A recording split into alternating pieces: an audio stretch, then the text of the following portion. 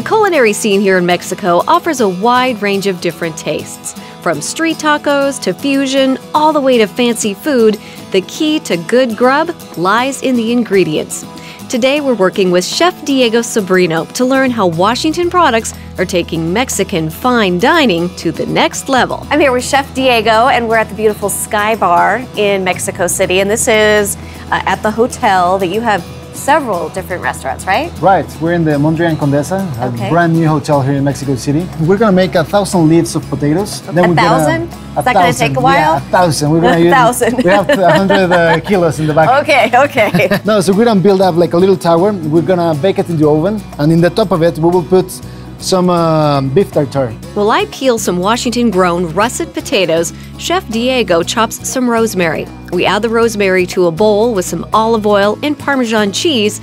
Then we slice the potatoes super thin. Actually, here in Mexico, we use a lot of American potato because we don't have beautiful potatoes here.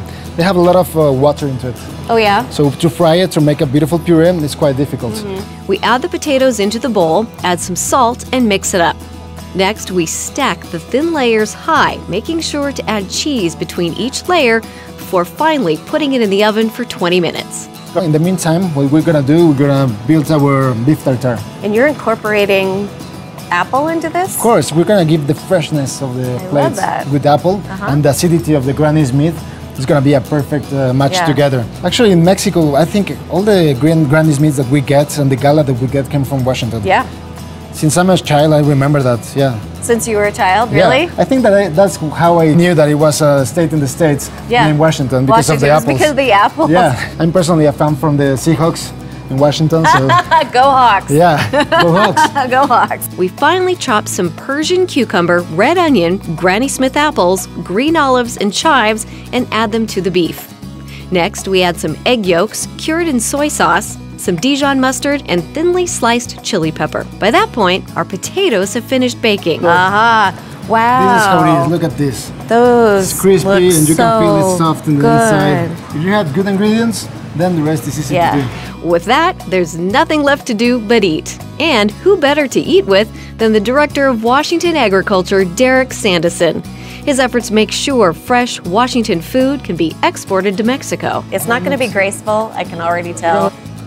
That was pretty incredible. It's salty and tangy and crispy. And then some heat at the end. You feel the serrano, you feel a little bit the hot of it, but then the apple and the sugary, it helps to make it a smooth dance. Oh, that's so good. And the potatoes, that's easy to do. Easy. You can really do it easy to do. anytime at home. Yeah. Everything's in the product, right? Yeah, exactly, yeah. I think we should have a little toast. Thank you, Chef Diego. Thank you, guys. Thank you. To Washington. To Washington. Coming up, I'm making Malaysian curry at Reunion Malaysian Cafe and Kitchen in Seattle. Ooh, there's a kick to it though. Yep, just a little bit. You can handle it. I can handle it.